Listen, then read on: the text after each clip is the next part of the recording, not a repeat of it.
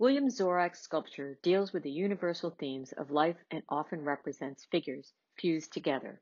In Devotion, this beautiful terracotta sculpture, his mother and child are carved in an interlocking embrace, representing the close bond between mother and child. This is a theme he recreated in multiple pieces and various mediums: bronze, plaster, stone, terracotta, where his figures are often formed with very little space between them, creating an inseparable unit. Zorach's composition of the mother and child is the embodiment and expression of the love of man for his family.